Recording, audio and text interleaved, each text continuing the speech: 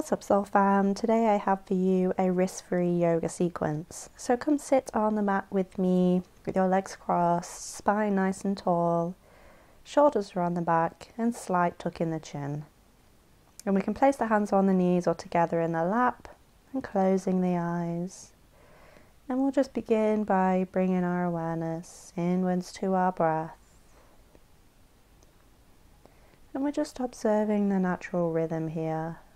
We're not forcing or trying to make the breath move in any way.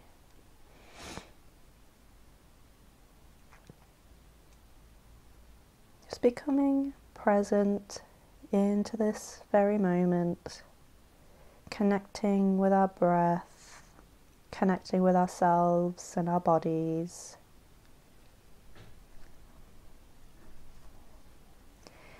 And if our mind starts to wander at all, and we feel our mind clouded with a lot of thoughts, we'll take a nice deep breath in and exhale all the thoughts away, completely emptying the mind, and bringing our awareness back to our natural breathing.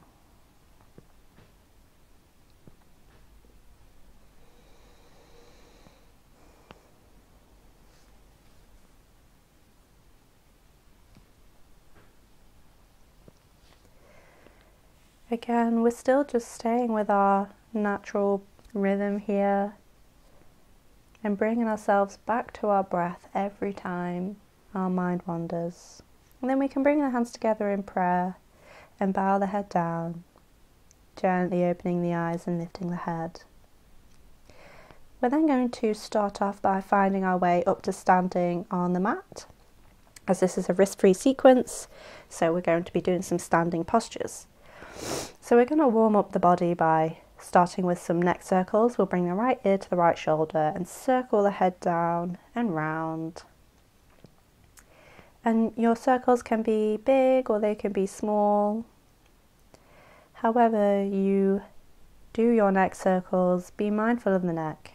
And then we'll take it round in the other direction. If we feel any discomfort at all, we'll just stop the pose, stop the stretch and rest. One more here, then come back to center. We'll do some shoulder circles, so circling them round in one direction, doesn't matter which because we're going to do both. And then we'll take it in the opposite direction.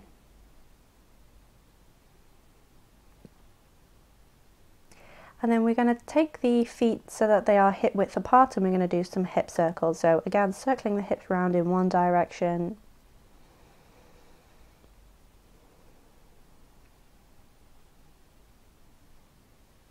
Then we'll take it round in the opposite direction.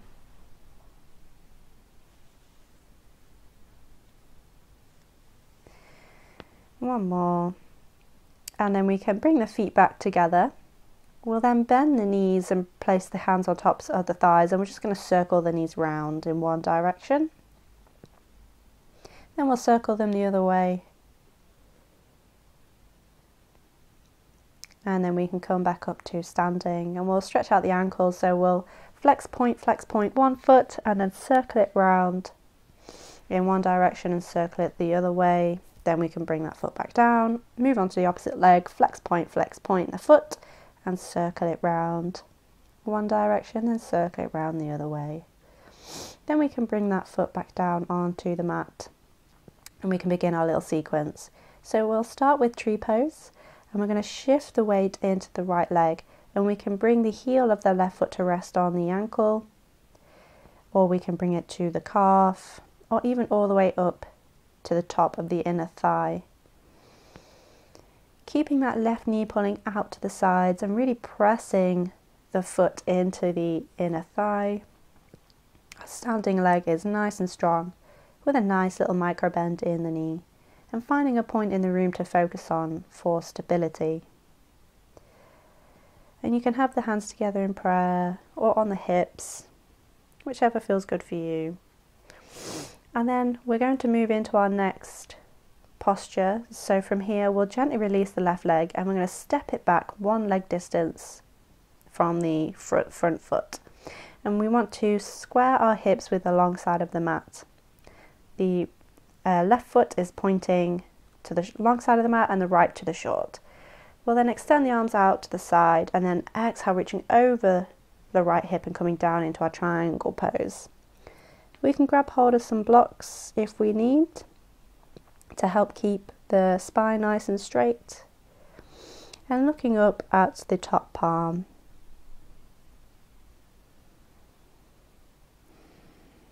And just breathing here. And then we're going to exhale, bend into that front leg, square the hips to the short side of the mat, the front side of the mat, and reaching the arms up by the side of the ears. If you have shoulder or neck troubles, you can bring them onto the hips or together in prayer in front of the chest. And bending, leaning nicely into that front leg. We can be up on the heels of the back foot, or we can have that foot, the heel reaching down to the mat. Breathing nice and deep, and then exhale, we'll open it up to warrior two. So the hips come in line with the long side of the mat, and we've still got that nice 90-degree bend in that front leg. Arms are extended out to the sides and relaxed down on the back, and we gaze at the middle finger on the right hand.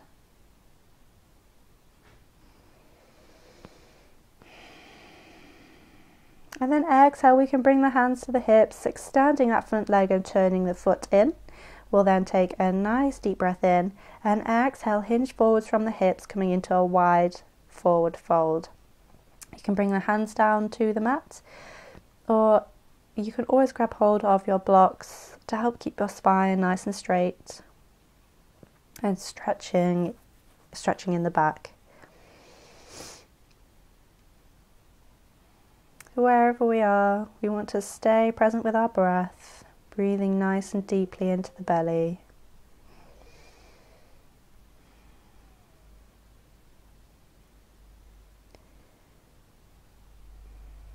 One more breath here.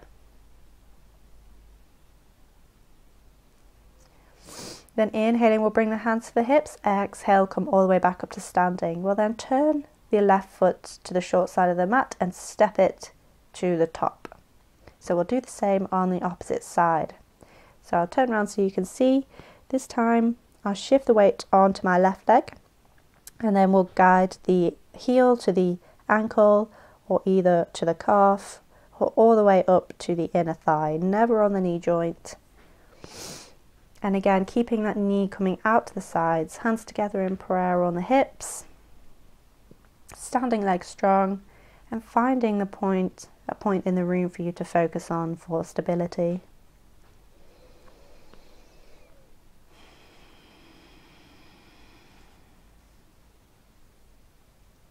Focusing on our breath.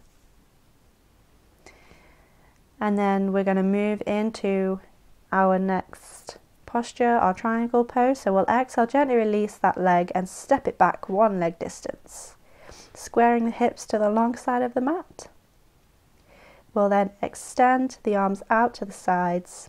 Inhale, reaching over the left hip. Exhale, coming down into your triangle pose. Again, you can grab hold of your blocks if you're using.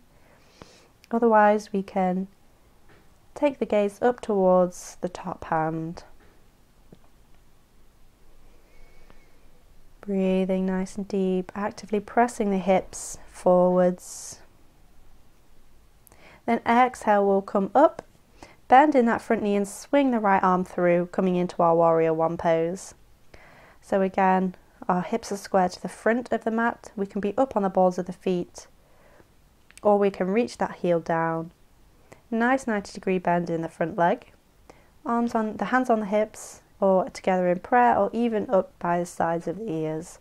Keeping the belly and ribs pulling in. Nice strong pose. Feeling that fire build in the quads. Then exhale, we'll open it up to warrior two, so the hips come in line with the long side of the mat. We still have that nice bend in the front knee. And we'll exhale, extend the arms out to the sides. Taking the gaze to the middle finger on the left hand. And again, keeping the belly and ribs pulling in. and breathe. See if you can bend into that front leg a little bit more. Then exhale, we can lengthen that leg, bring the hands to the hips and turn the foot in. Take a nice deep breath in and exhale, folding it forwards for another wide forward fold. This time, if you'd like to take a variation, we could take the peace fingers and grab hold of the big toes, and you can use the toes to help pull you down and deepen the stretch. Keeping the shoulders pulling on the back away from the ears. And grounding down through all four corners of the feet.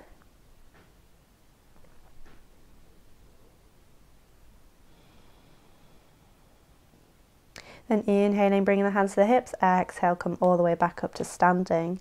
We're then just going to shimmy the feet inwards until they're just a little past hip width apart and have the feet pointing out towards the corners of the mat. We're then going to take a nice deep breath in and exhale, sink the hips down, coming into our yogi squat. Maybe as you do this, you come up onto the heels, onto the balls of the feet. That's absolutely fine. We can grab some blocks to place under the heels for stability.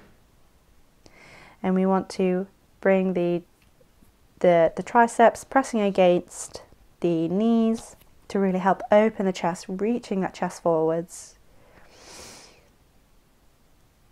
Maybe we can't quite reach the hips don't quite come down so low, so we can grab hold of our blocks for stability, placing it in whichever position will help us the most. Even if you can't quite sink your hips low enough to reach a squat, that's absolutely fine. Just hold in a low yogi squat. And again, breathing. Maybe shimmying from side to side to create some space in those hips. Whatever feels good for you here. And then we can gently just drop the butt back and bring ourselves back into our lotus pose for a closing meditation. So the spine's nice and tall, shoulders are on the back, slight tuck in the chin, and placing the hands on the knees or together in the lap and closing the eyes. And again, bringing your awareness back to your breath. And we're going to take some nice deep breaths. So we'll inhale through the nose, filling up the belly, ribs and chest. And then exhaling, waving back down. The chest comes down, ribs pull in, belly last. Inhaling, filling up the belly, ribs and chest. And exhaling. Inhaling, exhaling. One more nice deep breath. Inhale through the nose and exhale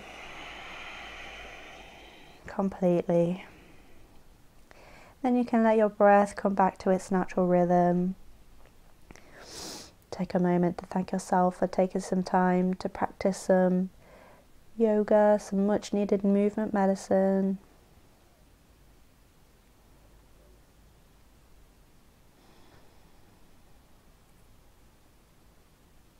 Again, a little reminder, if the mind starts to wander, you can just bring it back to your breath and take a nice deep breath to exhale the thoughts away.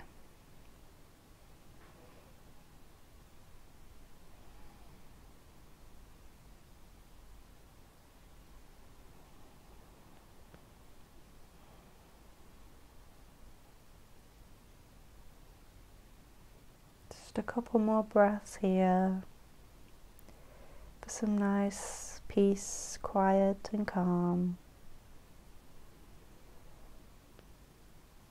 And then we can bring the hands together in prayer in front of the chest. Bow the head down and gently bat the eyelids open when you're ready.